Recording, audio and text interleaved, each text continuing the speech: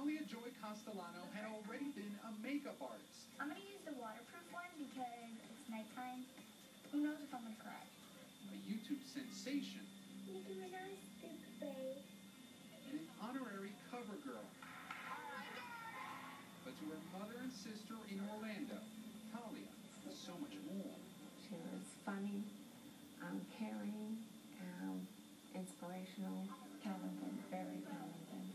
6 years ago, Talia was diagnosed with neuroblastoma, an aggressive cancer. Through the chemo, she shunned the wigs, preferring instead to master cosmetics, posting videos on YouTube. The eyes are just dramatic and they have green and golden. Her story, the most liked post ever on today's Facebook page. She even got to hang out behind the scenes with Justin Bieber. Talia's courage also landed her on the Ellen DeGeneres show. How do you stay so positive? When people ask me that, I'm just, what do you want me to do? Be depressed? I mean, but a little fishing told me, just keep swimming, just keep swimming. She loved every single one of her fans, and that she always wanted to, give back to them.